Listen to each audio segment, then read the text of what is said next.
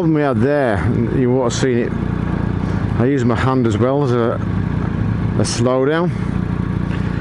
The truck in front, you see, you can't trust that the guy behind in the white Camry could see the red light, because the truck was hiding that from him, and I was going to be forced to stop there as best I can.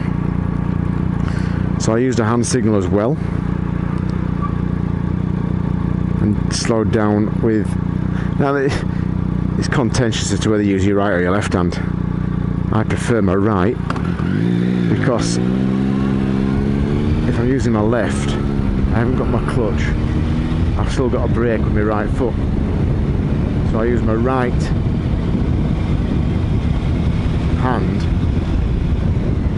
with a view to knowing I might have to flick it back on from accelerate if it doesn't look like he's stopping or evasive manoeuvres. But if you spotted what I did a stopping sign with my right hand, so I wasn't sure he'd have been able to see the red light.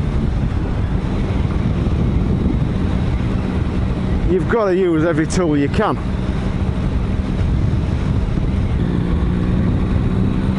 A lot of cyclists use hand signals. You can almost have a 50 mile an hour, 50 mile ride, 80k ride on a pushback, and be conversing all the way without actually talking, just through hand signals and gestures.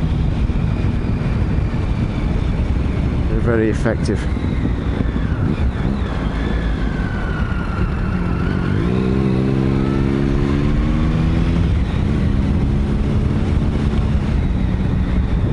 The official line is that you use the stop sign with your left hand, but